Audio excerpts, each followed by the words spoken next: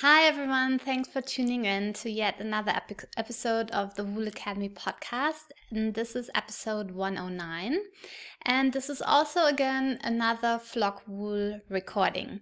And that means that in this episode, like in the previous 3 episodes, I will be talking to Evan Thomsen. He's the CEO of Flock Wool, a little wool trading company based out of Albania. And I've joined this little startup in January.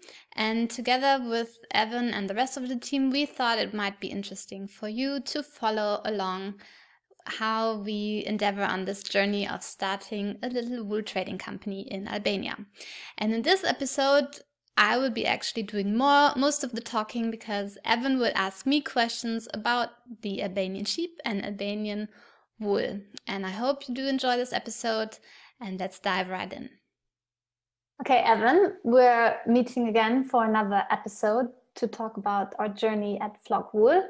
And last episode, we talked more about Albania, and we started a little bit talking about the Albanian sheep and wool industry.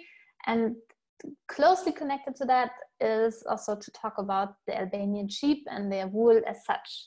And today we decided that you would be asking me the questions and I would try to answer them as best as possible. We will switch slightly here. Yes. So, yes, Elisabeth, so you were very excited to join us in late January in the cold, rainy, southern Albanian weather in January. But yeah, we were able to travel all over the southern region with you. We saw, I don't know how many sheep, 10,000 maybe, and dozens and dozens of shepherds.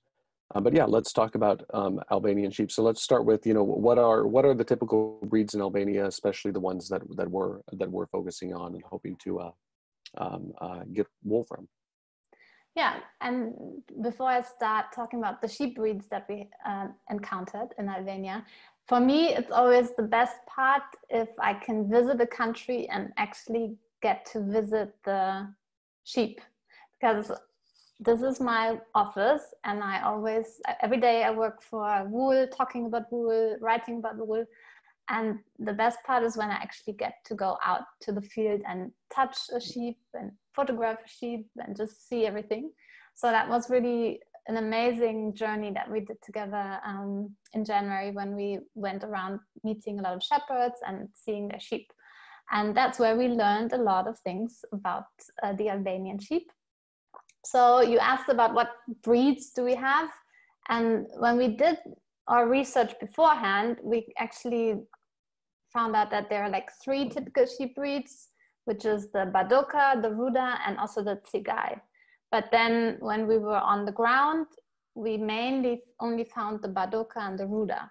So if that's okay for today, I will only kind of talk about those 2 sheep breeds because we didn't really get first-hand experience with the Tsigai. And these are also the 2 sheep breeds of which we will collect wool for Flock Wool. So I will focus on those 2.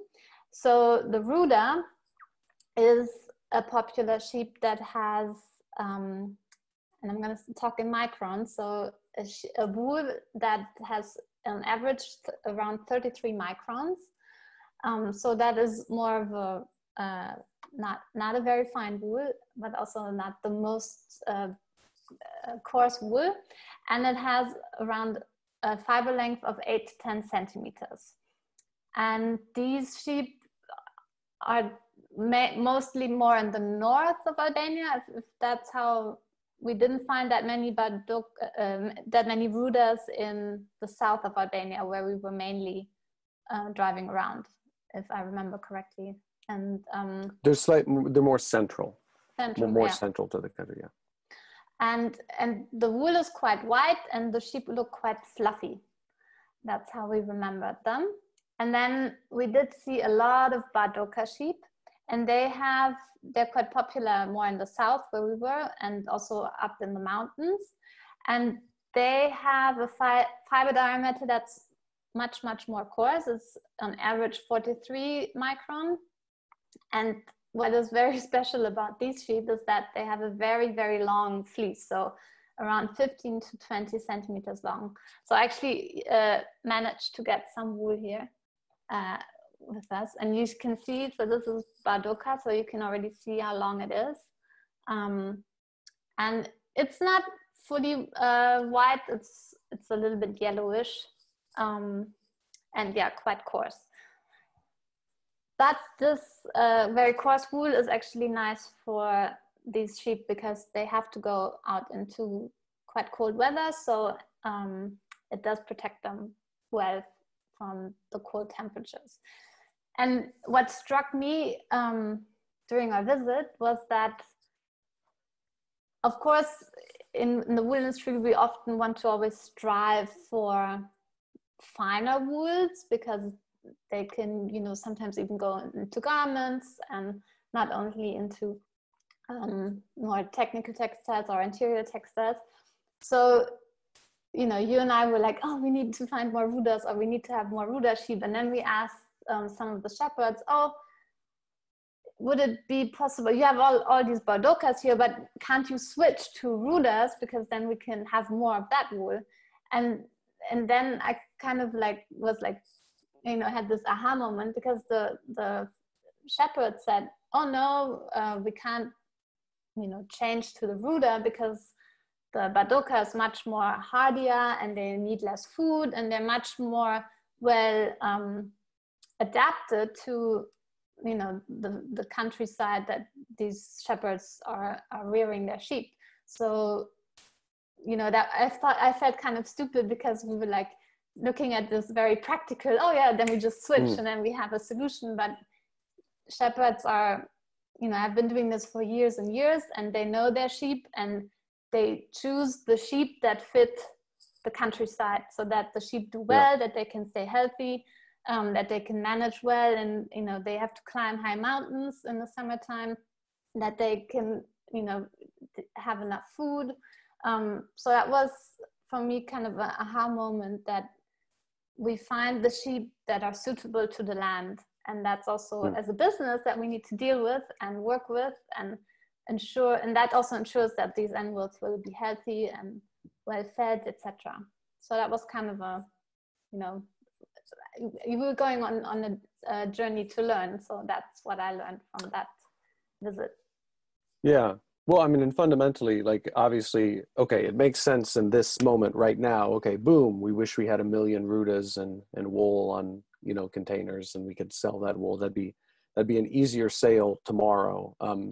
But what's the right path to be a sustainable business, to offer a sustainable solution that connects the right product fit with the actual product that is working, you know, in some ways, right?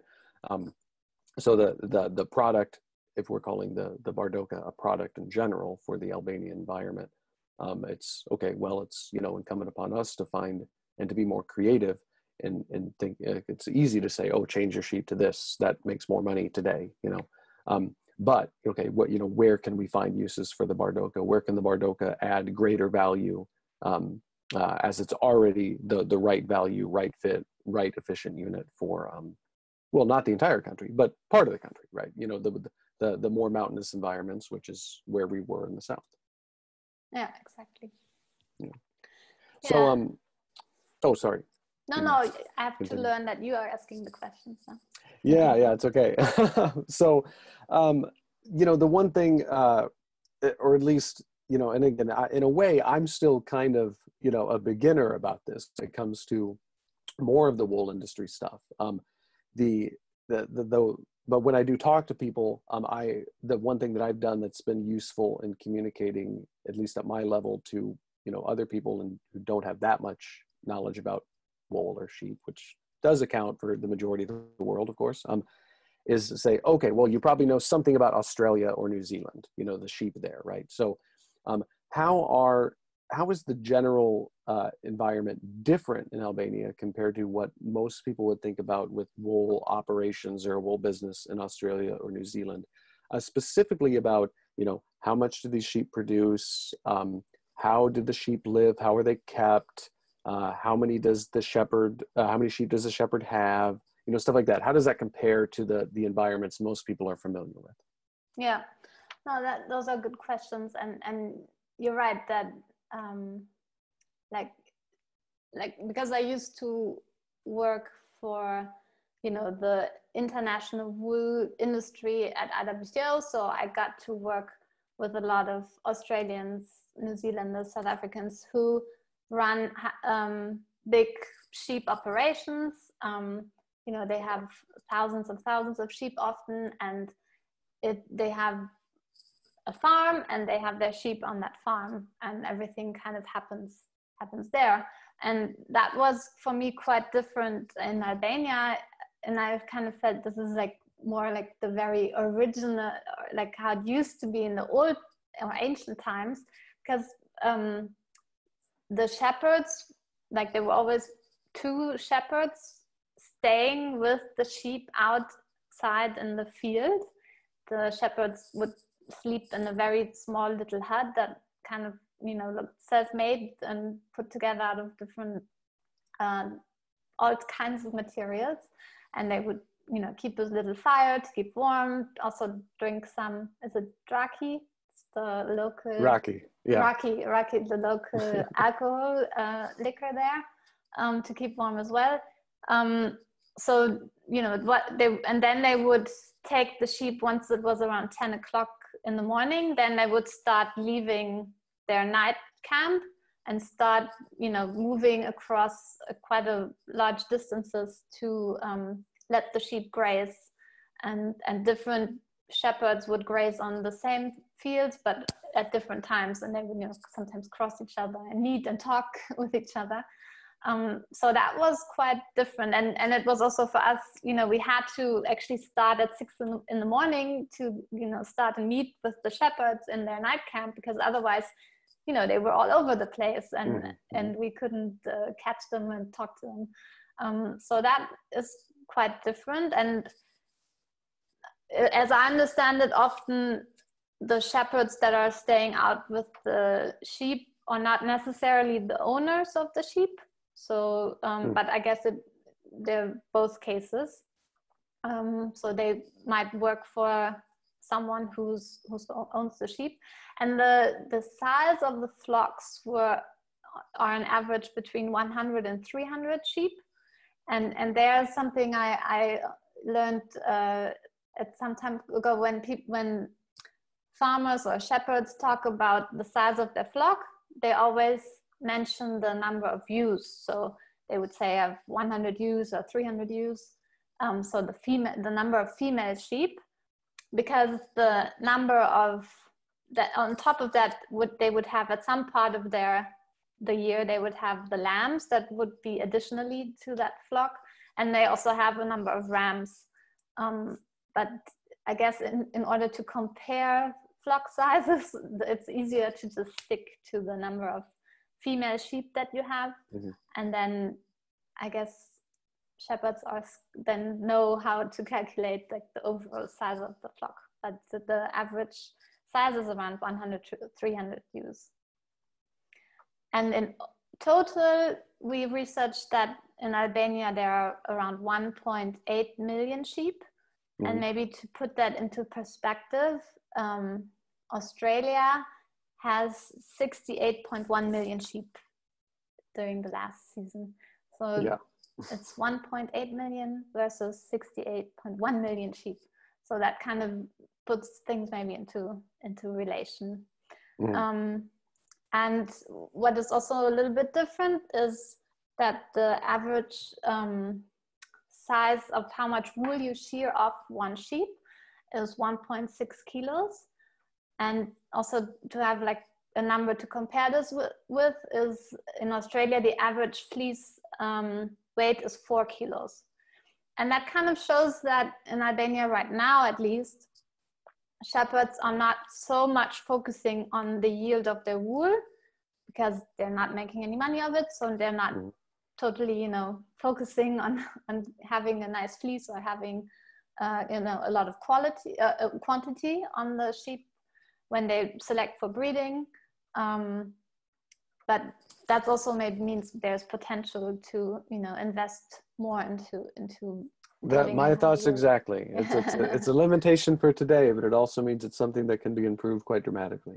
Yeah, and I was doing a little bit of research before we talked today, and in Australia, some growers have bred sheep that do very well. For example, in the outback, sheep that need to walk a lot of distances, and they can grow up to 10 or even more. Like I also read some rams might produce even 18 kilos of wool in 1 year. So yeah, that has to do with size, of course, and how they select for breeding and how much emphasis they put into the development of the fleece. So but at the moment it's on average 1.6 kilos per animal, so we can maybe count around 2.9 million kilos of wool within Albania as total.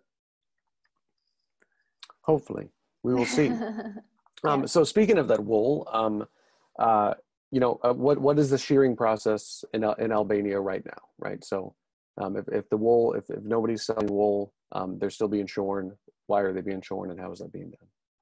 Yeah, so sheep have been bred in such a way that they do need to be shorn. Of course, there are some sheep breeds that lose their fleece, but in Albania, the Badoka and the Ruda are sheep breeds that do need to be shorn, and they are typically shorn in May or June.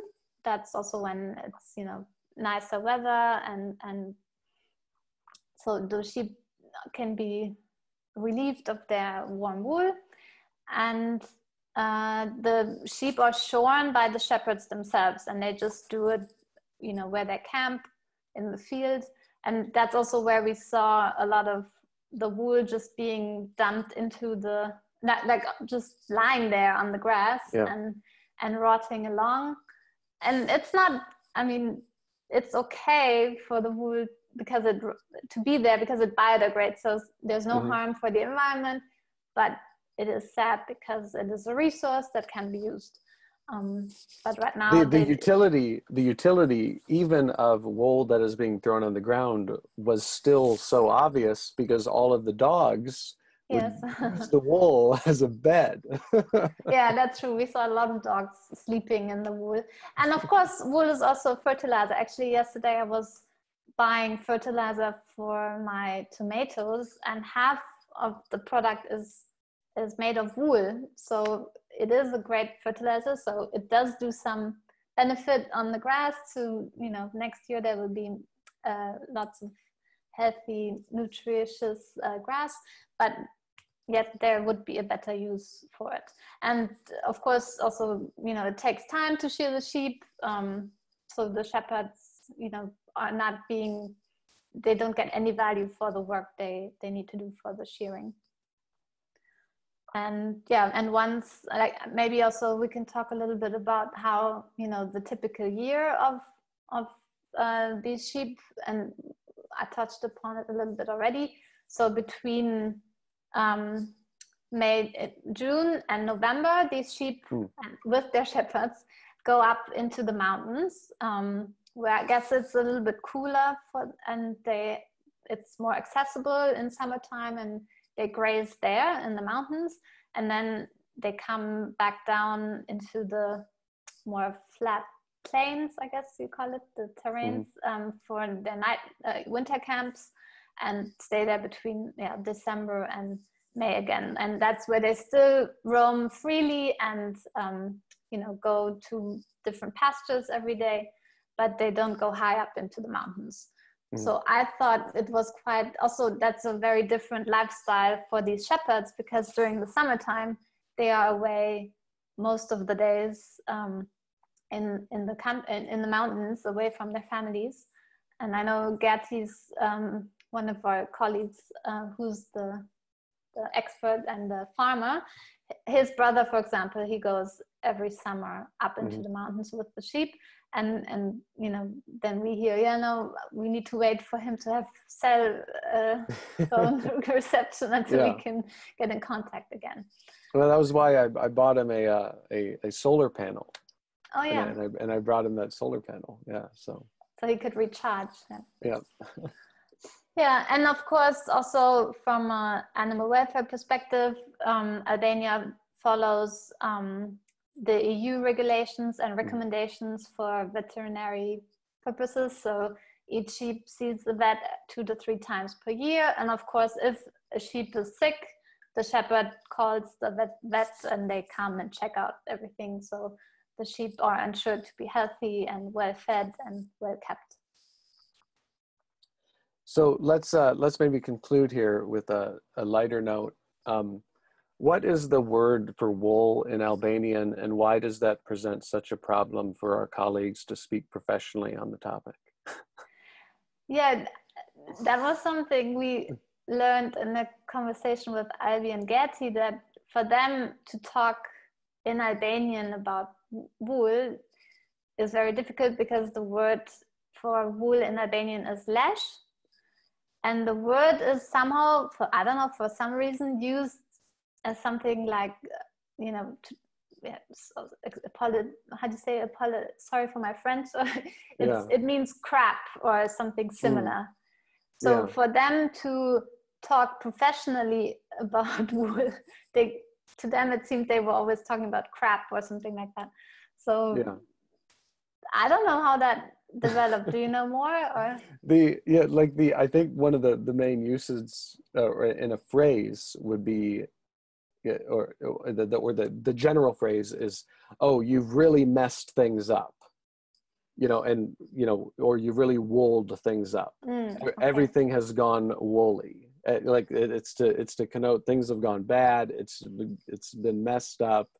Okay. So yeah, it constantly is this very joking, but like funny, but silent, like both negative and funny, so it immediately connotes two things that just aren't very effective. But we've embraced it, we just go, okay, let's just go for it, like you can't dance around it. So yeah, so hopefully we can change the perception of lesh. Yes, or at least provide a duality to it, right? Yes. Yeah. So yeah. And maybe the other aspect we should talk about when we speak about Albanian sheep is the other products that sheep produce and that are quite of course, yeah, important in Albania. And yeah, to be honest, we ate a lot of sheep milk products, and we also ate some lamb, and quite deliciously made. Like we visited Gerti's family up in the mountains, and they provided a meal for us, and pretty much everything was homemade and homegrown and home raised. Yeah. So they made their own butter and cream cheese and sour cream, etc., and cheese from their own sheep and also goat milk. And they did a barbecue where they roasted a whole lamb for us. And nothing really goes to waste. And from what we learned also from Albi is that it's very, very popular and very common to be eating dairy products made from sheep milk as well. And he even said that pretty much all Albanians who live in a city know someone who lives in a village and is connected to farming, and they would regularly call them up and say, oh, next time you come to Saranda, can you bring us some milk? Can you bring us, and they say they also do that for eggs and other vegetable products, etc. But then they get so with Albi, he would call Gerti, and Gerti would bring 3 or 4 bottles of fresh sheep milk. And then Albi told us, so the best is when you actually just boil the fresh milk for 5 minutes and then drink it. And that's very common. And then the other things families do is that they also make their own yogurt out of the boiled milk, and also even their own butter. And then of course there's lots of people who are specialized in doing their cheeses and their sour creams, etc. So there's a huge value chain of doing different products out of sheep milk, and it's part of the daily menu, and incorporated and eaten every day in their meals. So of course, that's why there are 1.8 million sheep, because Albanians do use a lot of sheep milk. Yes, the sheep are very useful in so many ways. And you said basically nothing goes to waste with the sheep, and that is correct, except for the wool. Except for, yeah. Yeah, and of course, and the other is of course the meat. They also eat many different types of there are many different types of recipes for sheep meat, and especially lamb meat. And yeah, I think maybe we can share some recipes at some point, but maybe we can. Yeah. Well, I mean, I've enjoyed talking about wool, about Albanian wool today, Elisabeth. I don't know about you. Yes, I did. It was very strange to be answering most of the questions. Yeah, I know this is not the usual thing, but maybe we'll do that again. We'll see if people enjoyed it. I imagine they did. Hopefully, people learned about Albanian wool and how it's different than some other types of wool, but at the same time can probably be pretty good. It'd be nice to have a nice Albanian wool carpet, in my opinion. Yes, hoping to see that someday. That would be nice. Yes. No, it was great talking to you, and we hope that we kind of gave some insights into something that not many people know about: Albanian sheep and Albanian wool. Well, all right. Yeah, we'll be back though soon. So this is now the 4th episode, or I don't know, the 4th little segment we're putting out from. I don't know. We should probably call this something the Flock Wool Podcast, because coronavirus. Exactly. Yeah. So, but but we will be starting operations soon now, because Albania is opening up, and so that's very exciting. So. So let's talk about that in one of our next episodes. In future episodes, yeah. All right, Elisabeth. Okay. Thank you. Bye-bye. See you. Bye. Hi, I hope you enjoyed this little talk about Albanian sheep and Albanian wool. If you want to find out more, then head on over to the show notes at elisabethvandelden.com/109. And of course, you can also find more information about Flock Wool on the company's website, flockwool.com. I hope you will join Evan and myself also in our upcoming episode, where we will be talking about the lean startup method and how we are applying it to the Flock Wool business. So actually, the episode is called One Container, because that's the goal we have set ourselves for this year, of just completing 1 container of wool. So I hope you join us and tune in when episode 110 will be launching. I hope you will be joining us in around 2 weeks' time, and I see you then. Bye for now.